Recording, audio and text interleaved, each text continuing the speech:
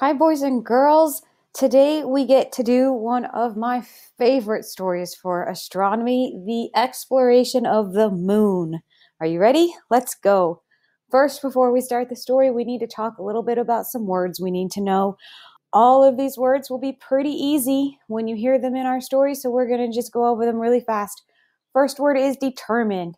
Determined means you are committed to making something happen. An example of this is I walked fast because I was determined to get to school on time. Next word you're going to hear in our story is disaster, a sudden, terrible event. The tornado was a disaster for our town.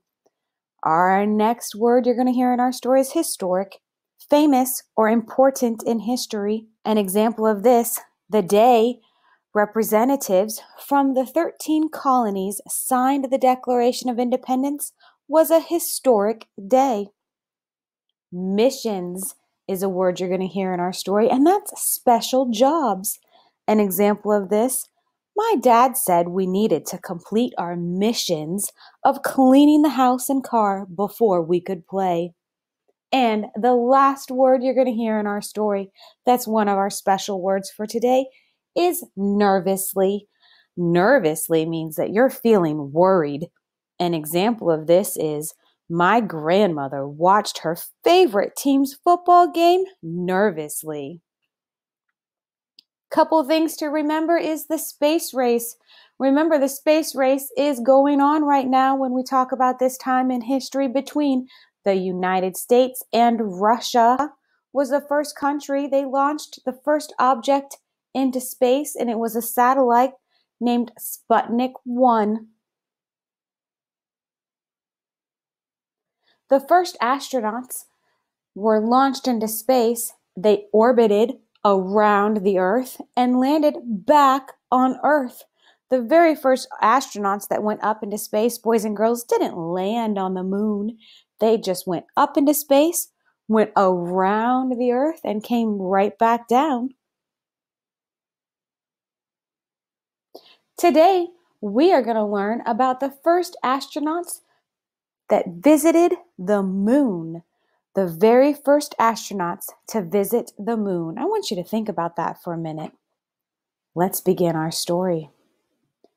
Listen carefully to hear the steps the scientists took to find out what the trip would be like before sending astronauts to the moon. This was the President of the United States many years ago. In 1961, the President of the United States, John F. Kennedy, announced that the United States would send astronauts to the moon within 10 years. This seemed impossible to many people, but President Kennedy and the NASA scientists were determined to succeed. Thus, they started the Apollo program in order to send people to the moon. But there was a lot of work to be done before anyone could get anywhere near the moon. Surveyor I was the first spacecraft Americans sent to the moon, but it was an unmanned spacecraft, that is, a spacecraft without any people on board. The purpose of Surveyor I was to survey or study the moon's surface. It carried equipment to study the land, temperature, and other things NASA scientists needed to know before sending people to the moon. This information would help answer questions about what they would discover when they did get to land on the moon.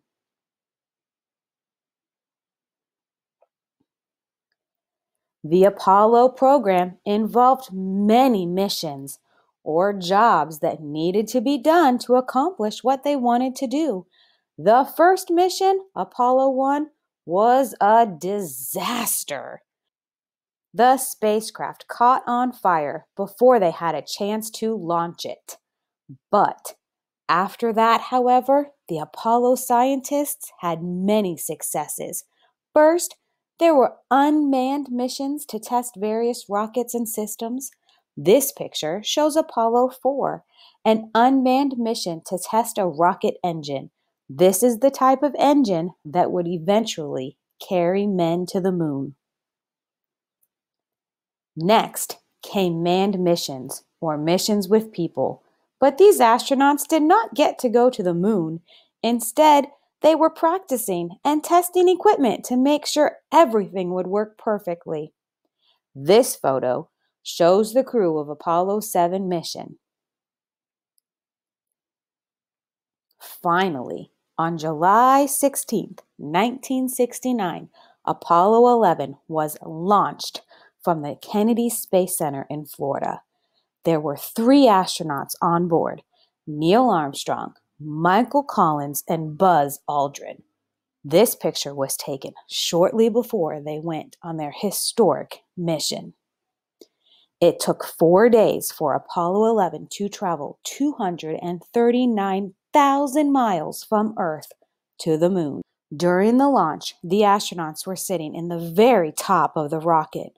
Once it reached outer space, the part they were sitting in broke off from the rocket and continued on toward the moon. The rocket was not needed once the ship reached outer space. Michael Collins was the pilot for the command module, which drove the lunar module close to the moon but did not actually land there. The lunar module, called the Eagle, was attached to the command module during the journey from Earth to the moon. Once they got close enough to the moon, however, the Eagle broke off from the command module and landed on the surface. The command module orbited the moon as Buzz Aldrin and Neil Armstrong descended or went down towards the surface of the moon. This is mission control, where NASA scientists on the ground talk to and help astronauts in space. Meanwhile, as the Eagle approached the surface, hundreds of scientists back at mission control were watching their computers nervously to make sure everything went as planned. There is little room for error or mistakes in space travel. The NASA scientists monitored every single part of the ship, making sure every fuse and wire was working properly.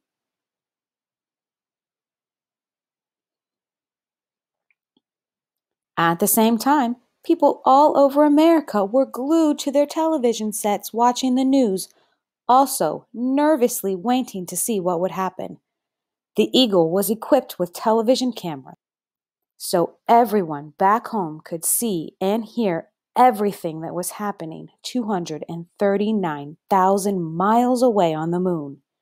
The moon landing excited people all over the world. Remember the space race with the Soviet Union. The United States was the first country in the world to send people to the moon. It took longer than expected, but finally Neil Armstrong announced the famous words, "The Eagle has landed." Great sighs of relief and cheers went up from Mission Control and in living rooms across America. Next, Neil Armstrong prepared to leave the Eagle and step out onto the moon. This picture shows what Americans back home saw on their television sets. As you can see, the picture was not very clear, but if you look closely, you can see Armstrong about to set foot on the moon's surface. Armstrong stepped down and landed on the fine, soft dust of the moon's surface.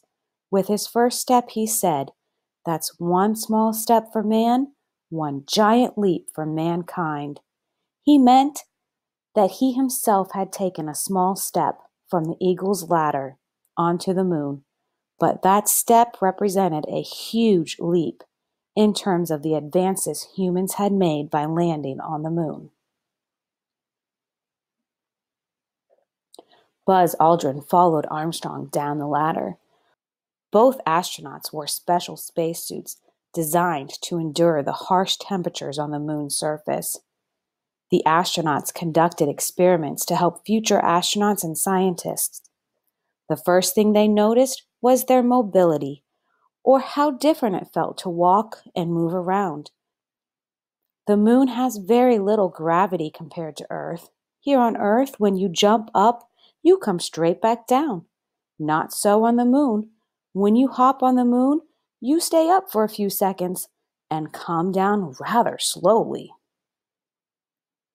The astronauts collected samples of the moon's dust and rocks. Then they planted an American flag on the moon's soil. Explorers often plant flags to claim the new land for their home countries. They had prepared the flag beforehand by inserting wires in it so it would be firm but appear to be waving, even though there is no wind on the moon. 5 more Apollo missions landed successfully on the moon after that first mission. In the end, the Apollo astronauts brought back a total of 842 pounds of moon rocks. Many of these rocks are on display in museums around the world. Apollo 17, launched in 1972, was the last mission to reach the moon. Nobody has returned to the moon since. That is bound to change as humans continue to explore outer space. Boys and girls, I hope you enjoyed hearing about how we have traveled to the moon and the first moon landing. Enjoy the rest of activities today.